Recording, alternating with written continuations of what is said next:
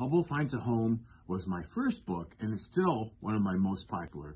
Hobo was our first bookstore cat here from My Shelf Books, and here's his author photo.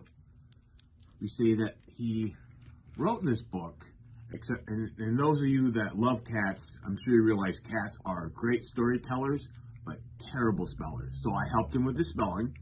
This is a true story of Hobo the cat when he was a little kitten and how he left the farm, had big adventures, made new friends along the way, and finally finds a forever home. And is actually very popular with people who work with adopted children in their quest to find a new home. And it would make a great present for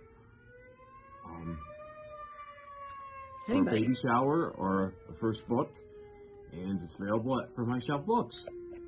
I'm Kevin Coolidge, author. Click below to like and subscribe. Isn't that right, Huck? He says sure.